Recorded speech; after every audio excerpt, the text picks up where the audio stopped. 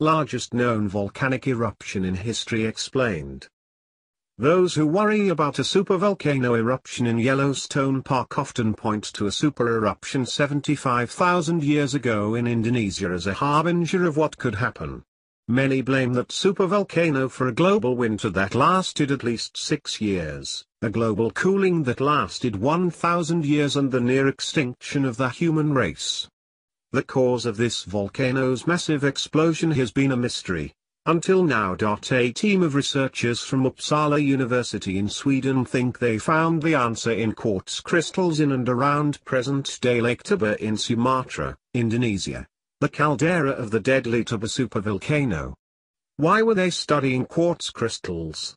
Quartz crystals that grow in the magma register chemical and thermodynamical changes in the magmatic system prior to eruption, similar to how tree rings record climate variations.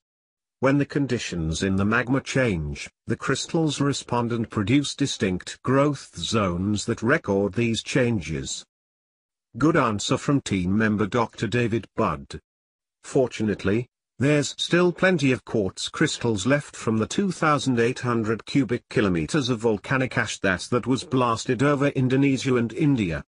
According to their study, published last week in the journal Scientific Reports, the layers of the crystals show a rapid change in oxygen isotopes in the magma, indicating something drastic related to the oxygen level had happened to increase the force of the eruption. That something drastic was the melting of a particular kind of rock around the magma, said Dr. Francis Deegan, co-author of the study.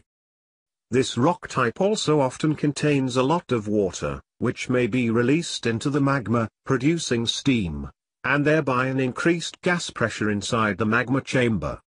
This rapidly increased gas pressure and eventually allowed the magma to rupture the overlying crust, and send thousands of cubic kilometers of magma into the atmosphere.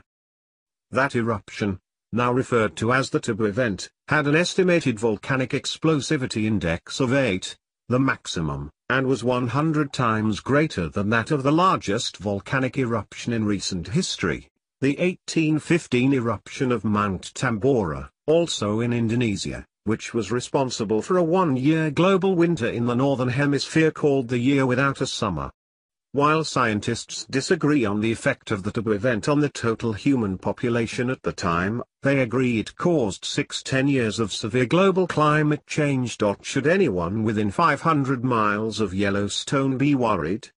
Study member Professor Valentin Troll has the answer. Biologists have previously shown that this particular eruption at Toba pushed humanity close to extinction.